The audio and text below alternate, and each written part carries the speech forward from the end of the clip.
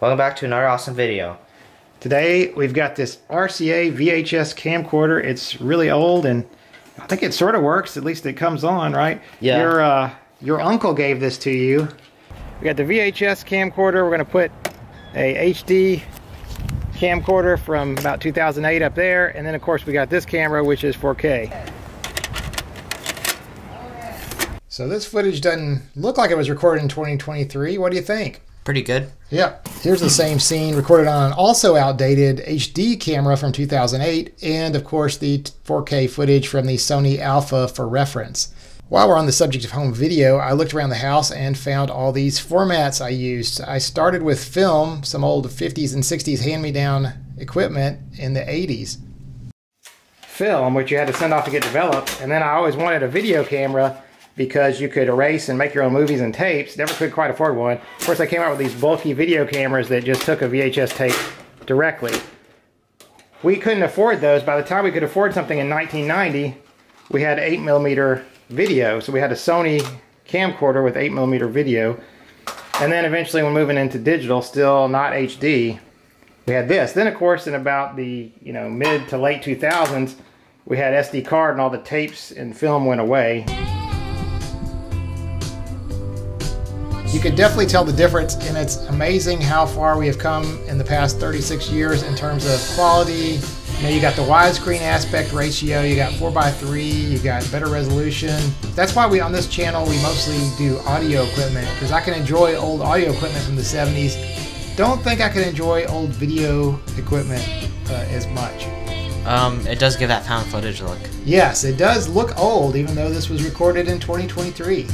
Now, before we continue repairing the VHS camcorder, let's talk about this VHS-C camera you bought. It was $10, and unfortunately we couldn't get it to work, so let's just take a small detour and talk about it and what we did with VHS-C for a second. Interesting about this, you've got a VHS-C right here. This is sort of a hack. It's basically they just took VHS and then cut out a piece of it. As a matter of fact, you can play these in a regular VHS VCR. You just got to have one of these adapters, and you eject this. It's battery powered. You put this in here. I never owned one of these, never would invest in that kind of format, and what you'll see is it basically the battery, a little AA battery, makes that come out, and it simulates a VHS tape, and when you can eject it. You could of course also play these back on the camcorder. Maybe my battery's loose. There we go. It will eject this thing back out of there. So I wish we could get the viewfinder to work. I think it has a power supply problem because it won't work with the viewfinder hooked up. So, and it also won't work through the DC output, but we can get one of the old batteries to work by just clipping that on there. Because like we can power it down, let's see, and power it back on, and it will not power up unless we first disconnect the viewfinder. Then when we disconnect the viewfinder, we get a picture. Once we let the motor do its thing, and that burst of power, we can then connect the viewfinder. Noise? That's the probably the head spinning up or something. I'm trying to hold this and film at the same time, so it's a little bit. Oh yeah, so once we connect this, there we go. Then we get the display on there. We lose power, you can tell that's getting there. And then, but look at that, that's fired up. So yeah, so my conclusion with this camcorder is it has a power supply problem. And unfortunately, it's not really worth it. I mean, if you look at that, we already had to dig out tons of screws to get to this point, and I'm not sure how to get into the rest of it, but we'll see. More than that, he gave you something else, right? He gave you 2 of these. Yeah. Which is crazy, so hopefully we'll see. This one comes on and produces a picture, but the eject doesn't work. So for the remainder of the video, it's just going to be footage of us trying to get this old 1987 camcorder working. I don't know the particular history of this camera. All I know, it came from 1987. Well, yeah, or it was purchased in 1987, which it was a long time ago. Oh yeah, that part comes off. Yeah, that's that. The viewfinder is detachable. Here, you got to unlock it so that you can put it in the case because it's not sticking out. Yeah, and a lot of stuff is deteriorated, like all the plastic, the mic hider on this one has barely. Yeah, hold that up to the camera. That thing is. This is the second one. Yeah, but look at the foam is deteriorated. That just goes to show you how old this stuff is. I mean, 1987 was a long time ago. All right, let's see. All right, so there's the thing. And so you can see, you basically have a VCR. You know, you're basically carrying around a VCR. You know, you can imagine you got the spinning video heads and all that stuff would probably not be. I already see the problem. There, you get your phone flashlight and aim it in there. So probably the reason is it's not ejecting is there's no belt on that pulley. Let's see if we can get that where you can see it. So there's supposed to be a belt on that. So we got to get to the back side of this. Whoop. 2 screws at the back, 2 screws at the top. But that looks like we're also going to have to maybe get some screws up here. And these are different sizes. So once we get these out, I think I'm probably going to put them back in the hole so we don't knock them around and forget where they go. Hang on. Maybe I didn't. Yep, there it goes. So we're getting all those. Attached by wires. Nope. All right, now. Oh, look. You can't even... A lot of circuits and you can't really get to the belt as easily. But so we're going to have to take this off too. But clipped in. Like, see this little plastic thing? That thing looks like it's clipped in. I didn't realize this till later in the video, but this is actually a hinged circuit board and it folds up so you can easily get to the parts underneath. Like, how many minutes are on a VHS tape? Well, interesting you should say that. They're tapes. They're like 120 minutes is 2 hours at the slow speed or 6 hours at the fast speed. This thing actually has a T160 tape. So T160 was a little bit longer tape that came out, a thinner tape. What is that? It has a T160 tape switch. I should take it. What is this? This one is it'll say on there. This belt here is completely gone right here, and there's goo on that thing. I don't know if is that even turning. It reminds me, I mean, it didn't remind me because I don't know how to do it, but surgery, right? You know, you're dealing with something very complex. You don't even know, or will never know how this was designed, but you know enough to get in there and work around and try to fix something, and there's a danger you could hurt the patient. All right, yeah, so we were able to get that one around there, but it's too big. Let's try this one next, this middle size. If that's too big, we'll go to the small size. Okay, here goes. Power up. I don't know if, yeah, okay, it's got power. All right, hang on. Now we're going to try eject. Look, it worked. We ejected. It made a weird noise. So I guess that belt's good enough. All right. Okay, let's put it all back together. All right, let's power it up. Oh yeah, there's a little stand at the back on this battery. Did you notice that? So that you can flip the stand down, and then that way when you're pressing the buttons, it doesn't. All right, so now power it up. Power up. Let's see if it... Okay, we do have a picture. I can see my hand in there. Okay. Now, let's get our test tape. Let's see. Now, hopefully it won't eat the tape. I should get a cruddier tape to test that. Probably a decent one.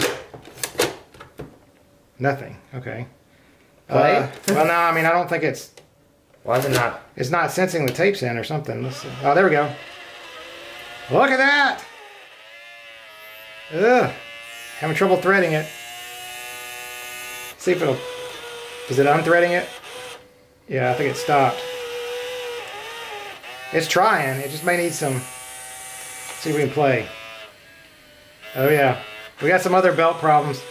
I bet you it's that pinch roller. Let's see if we can fast forward or rewind. Stop. That doesn't sound good.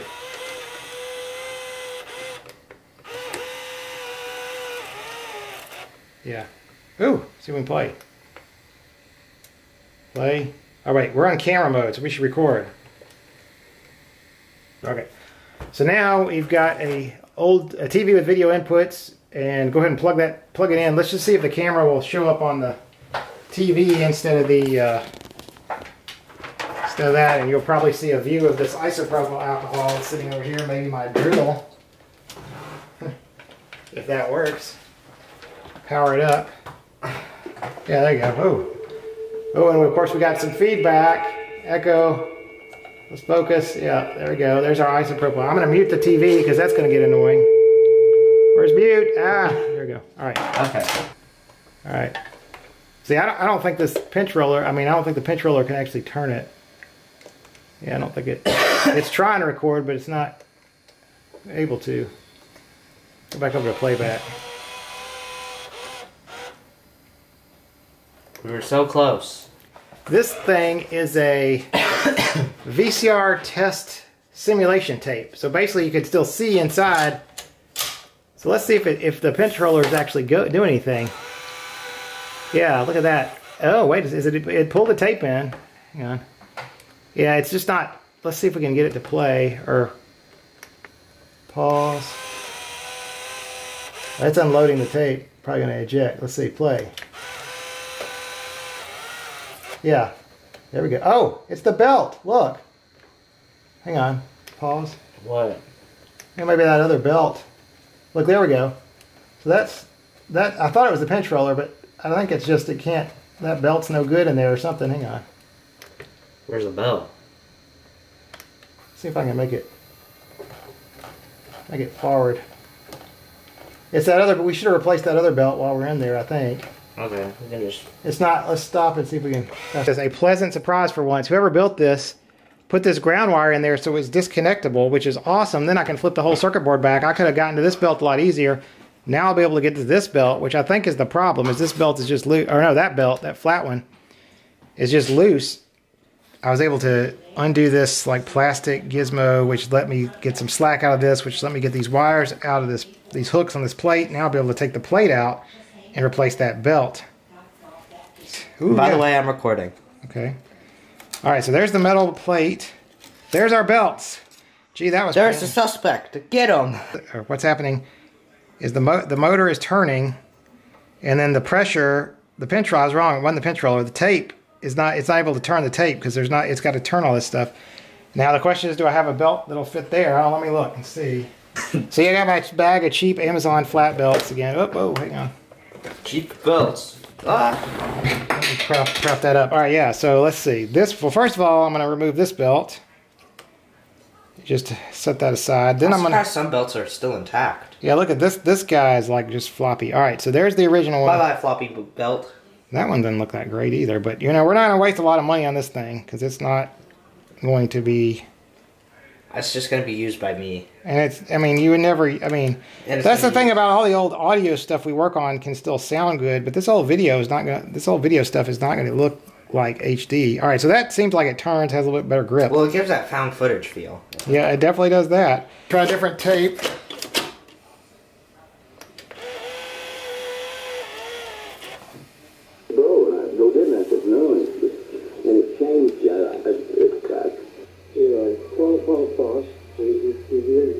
Let's pause it. Push pause. So there's a blurry picture of Brian Wilson of the Beach Boys there. Back up a little so you see the thing. So yeah, so the VCR, let's try cleaning the heads or something. Because it just can't track very well. Let's see, fast forward. Yeah, you're just not getting a good tracking kind of deal. See if I can, there we go. Lay it down. There we go. There we got something. That's Fats Domino. Yeah.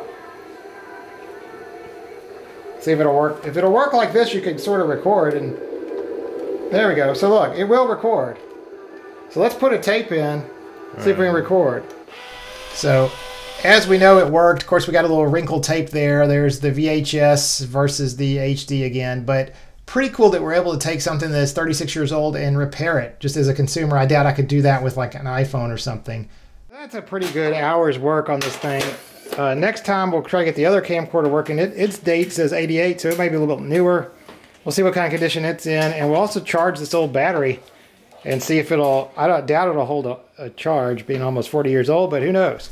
Battery doesn't work. Yeah, the battery didn't work, but to capture all this footage, we pulled out a Windows PC out of the closet, and I used this little device I've had for a while called the Canon AV DC100, and just hooked a VCR up to that, and it went in through the FireWire card on this old PC. Anyway, that's about it. I hope you enjoyed the video, and we'll see you next time for another awesome video. Thanks.